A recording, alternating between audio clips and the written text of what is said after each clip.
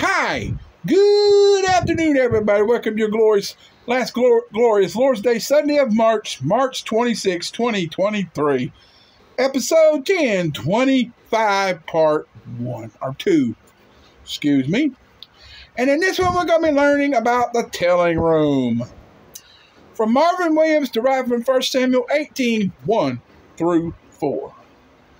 So, if you're excited about this one, hope you enjoyed the video. Don't forget to leave a like somewhere during the video. Remember the like challenge. Go back to the morning episode, the morning video for explanation. Hope you're having a wonderful Sunday. Don't forget the birthdays, anniversaries, and prayer requests in the comment section below. Subscribe if you're new. Turn on notifications. Share the video and channel with your family and friends. Help me reach at least 50 subscribers or more, which that is 11 or more subscribers to go by my birthday, April the 18th, which is 24 days away. So, and if you do that for me, I would greatly appreciate you more than you'll ever imagine.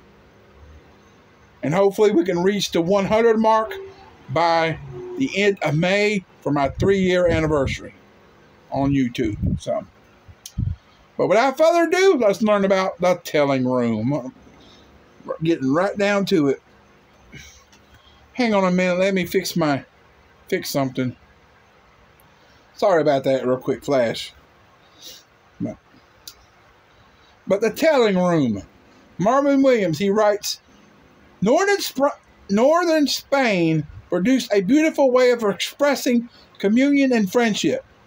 With the countryside full of handmade caves, after each harvest, some farmers would sit in a room built above a cave and inventory their various foods. As the time passed, the room became known as the telling room, a place of communion where friends and families would gather to share their stories, secrets, and dreams. If you needed the intimate company of safe friends, you would head for the telling room. Had they lived in northern Spain, the deep friendship shared by Jonathan and David might have led them to create a telling room. And when King Saul became so jealous that he wanted to kill David, Jonathan, Saul's oldest son, protected and befriended him. The two became one in spirit, 1 Samuel 18:1. And Jonathan loved him as himself, verses 1 and 3, which says, Jonathan made a covenant with David because he loved him as himself, verse 3. And though he was heir apparent to the throne, he recognized David's divine selection to be king. He gave David his robe, sword, bow, and belt, verse 4. Later, David declared that Jonathan's deep love for him as a friend was wonderful. 2 Samuel 1, verse 26. So as believers in Jesus, he may help us build our own relational telling rooms, friendships that reflect Christ-like love and care. So let's take the time to linger with friends, open our hearts, and live in true communion with one another in him. Ooh, can't believe I read through that fast. Wow. I didn't realize I was reading it that fast. But, so a telling room. Places where people can discuss things. That's a new one on me. I've never heard of that before. But if you have, let me know in the comments. So what kind of commitments have you made to your friends? Or have they made to you? You could turn the tables. And how can you express your love to them this week? Let me know in the comments by putting Q1 or Q2. But ponder those questions by saying, Dear God, help me. Please help me to pursue vulnerable, loving, and authentic friendships.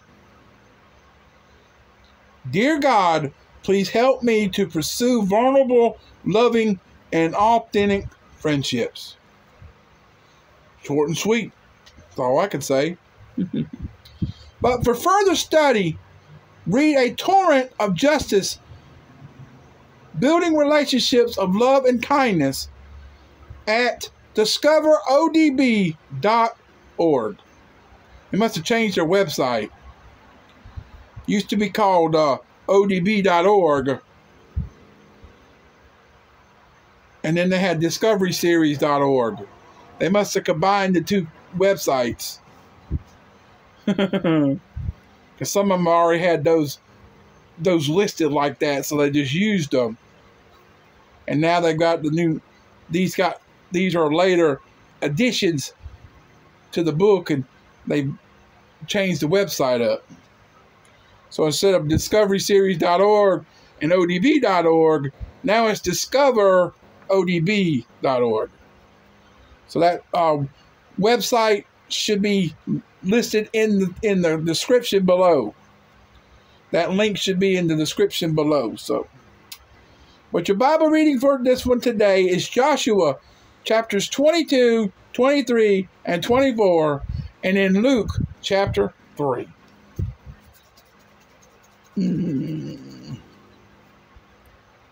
So, coming up tomorrow in part 2 of episode 1026, for your last fantastic Monday of the month, we're going to be learning about God is listening.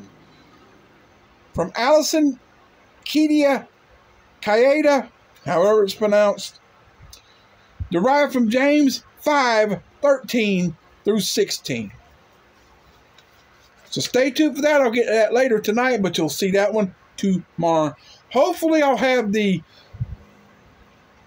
if the book is there today at church, I've grabbed I would have grabbed the book, brought it home, so I can finish up the week where I can do my videos early enough. Because I've already got the book for April, so I ain't got to worry about that for April. But I have to worry about the rest of the March, try to get it set up like I want it. So hopefully the book is still there, and I can get it and bring it home and finish the week up in good standards. I don't have to wait till 3, 4 o'clock in the morning for the devotion. So, but stay tuned. I'll get to that later tonight, but you'll see that tomorrow. So, but with that said, I love you, appreciate you. Thanks for watching. Hope you enjoyed it. Keep on keeping on and trusting God, and He'll keep you safe in all you say and do in 2023 and beyond. And until tomorrow, peace out, everybody. So long, farewell. Come back later for your 4th and final part of the Turning Point Weekend Series, Spring Forward.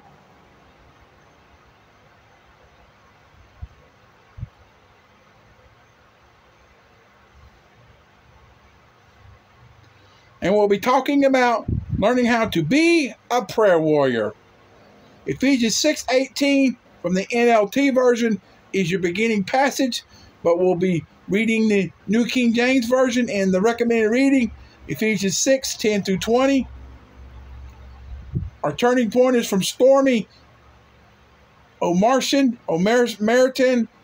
however it's pronounced, Omartian.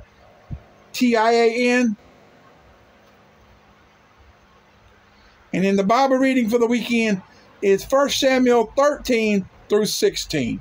So, hope you read 13 and 14 last night, because I told you at the end of the live stream. Hope you read 13 and 14 last night, and then read 15 and 16 today before this one goes live tonight. So, if you haven't, go ahead and read all 4 chapters. You could knock them out in probably 30 minutes. You can knock out those 4 chapters. If you stay on it, you can get it done. So, but stay tuned for that. I'll get to that in just a few minutes, but you'll see that later after 7.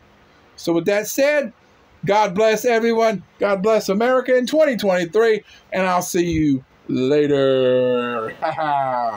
So until then, me and Baby Yoda, we out until later. So have a great rest of your afternoon, and we'll see you tonight after 7. For Spring Forward, be a prayer warrior. Part 4 of the weekend series. So come back and find out what that last final part's going to be. So until then, I'll see you later.